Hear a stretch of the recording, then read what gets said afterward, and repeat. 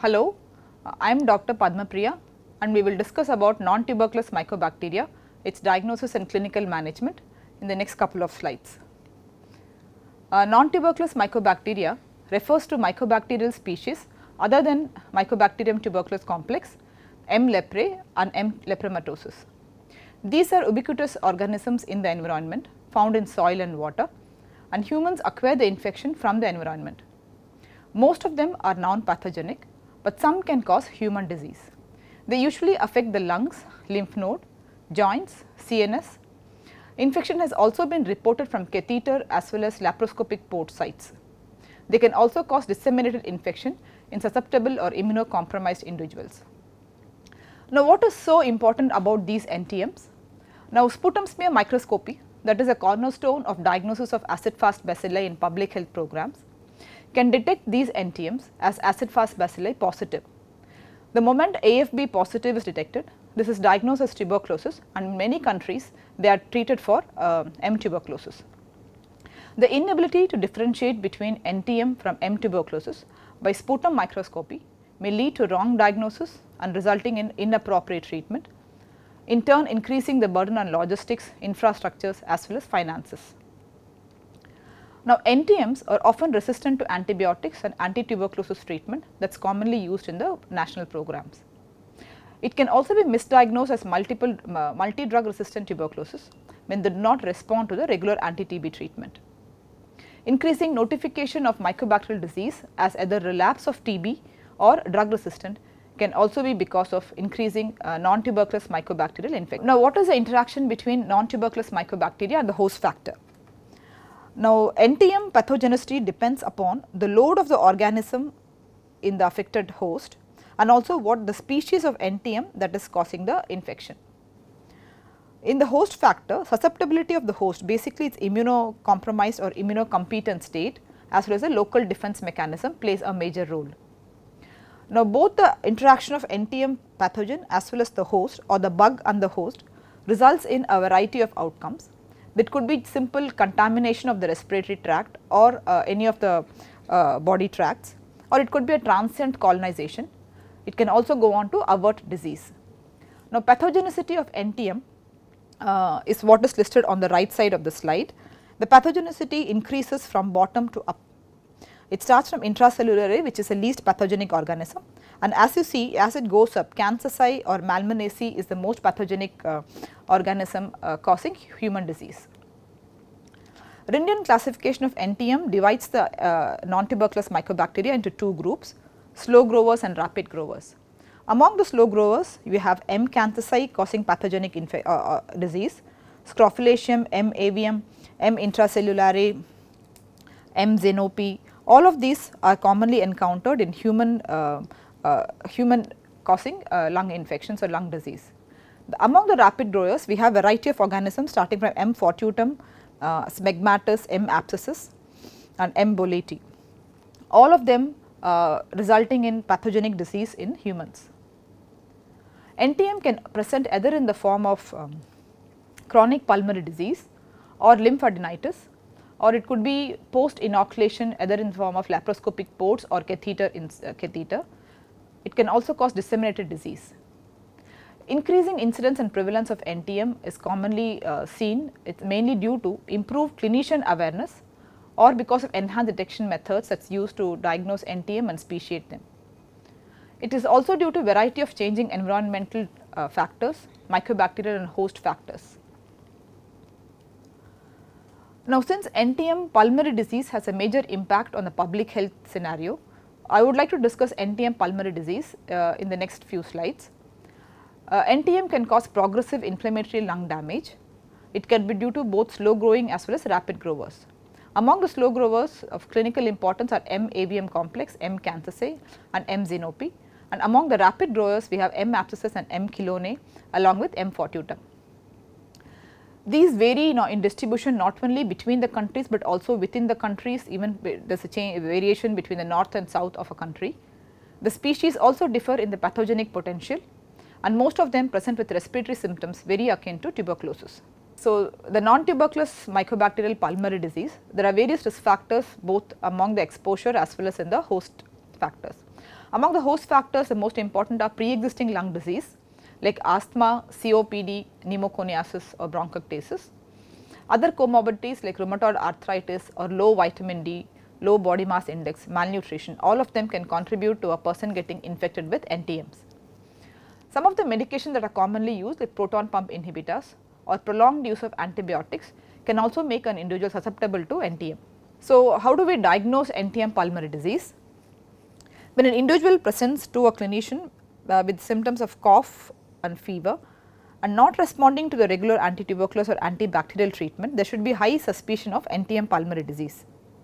3 sputum samples are collected and sent for acid-fast bacilli by smear microscopy and also culture. Now, if all the 3 AFB smears comes negative in the culture for NTM, but this clinical suspicion still persisting, then a CT scan chest is in order. CT scan chest is suggestive of NTM. You can do a bronchoscopic aspirate and lavage, send it for culture again. If the CT scan chest is negative for lung pathology, consider alternate diagnosis. At the same time, if all the if any 2 of the 3 sputum comes as positive for NTM species, you can still order a HRCT, and if the HRCT is positive for NTM, then you consider treatment for non-tuberculous mycobacteria. If HRCT is negative, then you think for other diagnosis, alternate diagnosis of this pulmonary infection. Now, of the 3 sputum samples, what to do if you have only 1 sputum sample that is positive for NTM? These are the cases where HRCT is recommended strongly. If HRCT is negative for NTM, CT directed bronchoscopy is very much warranted. The aspirate or lavage is sent for NTM culture. At the same time, if HRCT shows positivity, then the patient cultures are negative, it is warranted to follow up the patient regularly with repeat sputum and HRCT. And if any of those culture becomes positive, patient has to be treated for NTM pulmonary disease. What are the clinical criteria for diagnosing NTM pulmonary disease? So, this is from the ATS guidelines as well as the British Thoracic guidelines for management of NTM disease. In clinical, there are clinical criteria as well as microbiological criteria.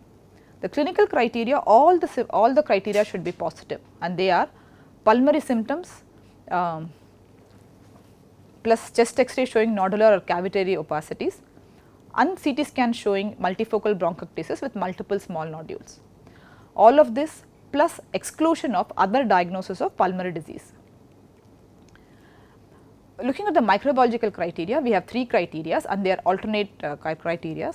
You should have positive culture from at least 2 separate expectorated sputum sample, or 1 positive culture from bronchial wash or lavage, or a transbronchial or other lung biopsies with the mycobacterial histopathological features and positive culture for NTM.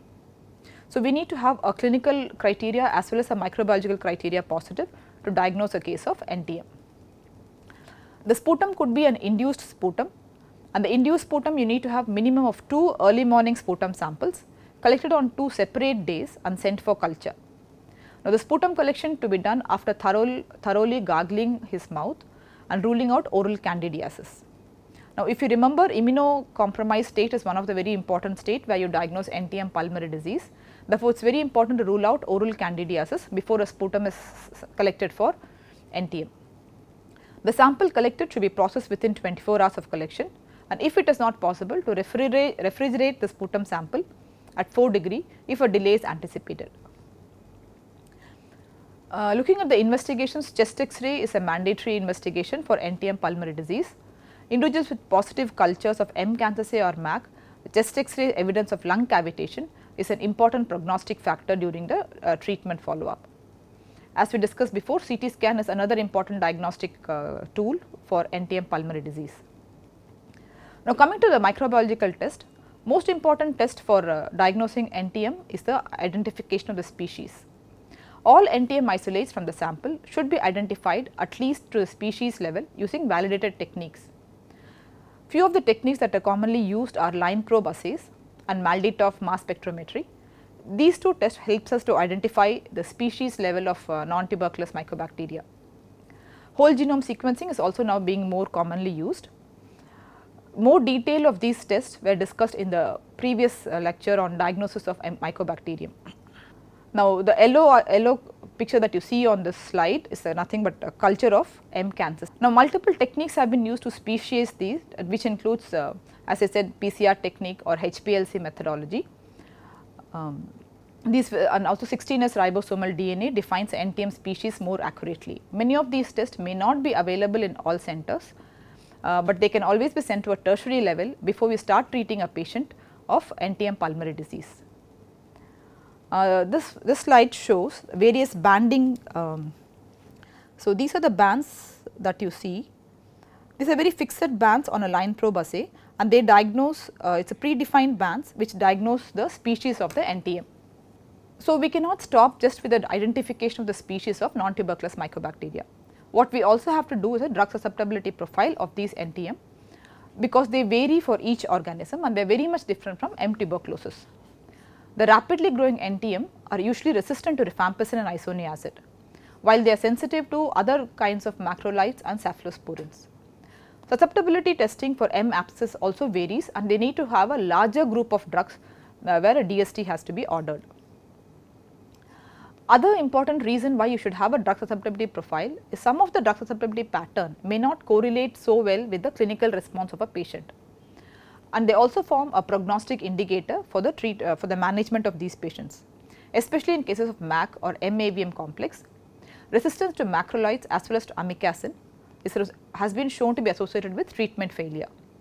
Also, M. canceri, the in vitro resistant to rifampicin, is a very high prognostic marker for treatment failure to M. canceri pulmonary disease.